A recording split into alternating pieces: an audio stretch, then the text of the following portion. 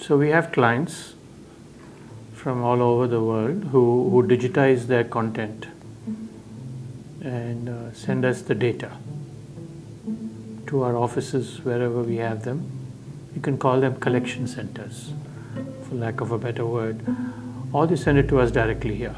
Then these files are uploaded into our servers and we go about a regular process. It's a production process. It's quite a well streamlined production process. Goes through estimation, evaluation, estimation, and finally the process of cleaning up. QC, QA, and the final deliveries.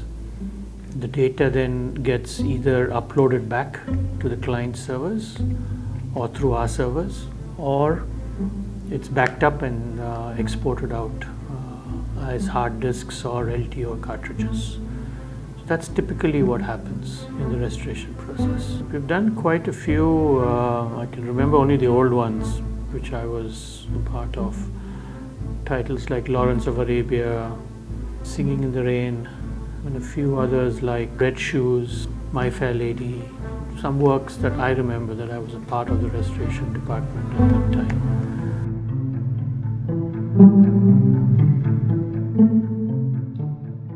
If you look at the prestigious Indian government's initiative, the National Film Archive, they've done a brilliant job. It's a very large restoration tender they've issued, and we were one of the three companies to have won the bid, and the work should start in the next few weeks, if not months. So we're looking forward to that project.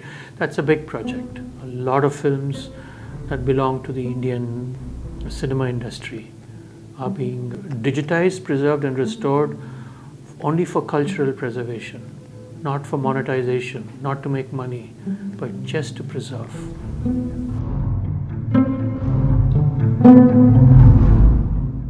You have two sectors clearly defined. One is the government initiatives of various governments from around the world for preservation, cultural preservation.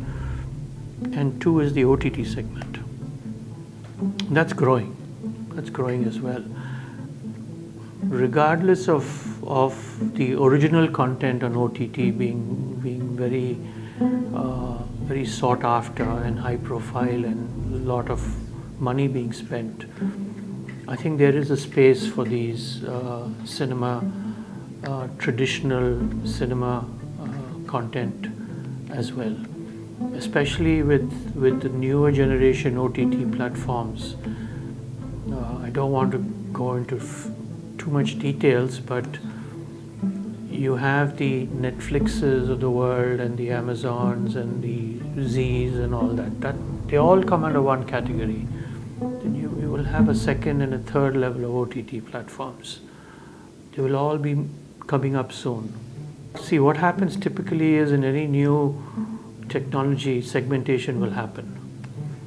Today, not enough segmentation is happening in this space, and it's bound to happen. So when that happens again, specific content will be needed. So we expect a lot of uptake on good restored content for these smaller OTT platforms as well coming.